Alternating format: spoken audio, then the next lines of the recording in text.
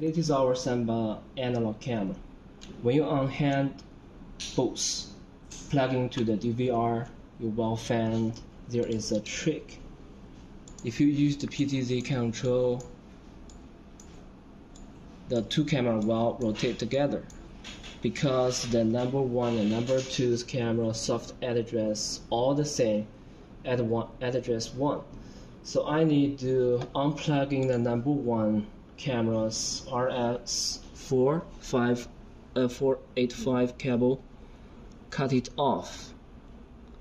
Keep the number 2's camera's RS-485 cable on, connected, and you will find the number 2's camera will rotate.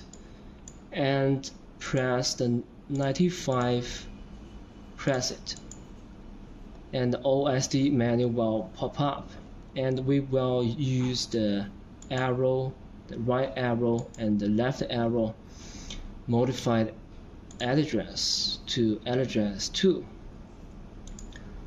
Okay, and exist. So now the channel 2's camera to the address is already changed to the address 2, and we will reboot it. So it is very important. After you change the soft address, you need to cut off the power and reboot it.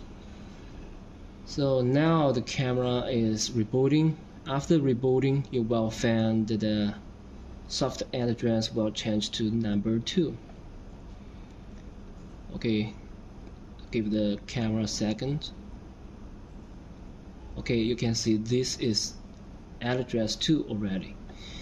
And after that, we need also to configure the DVR's PTZ control, change channel 2's address to number 2. This means channel 2 address is 2, and the protocol is protocol T. Okay, press.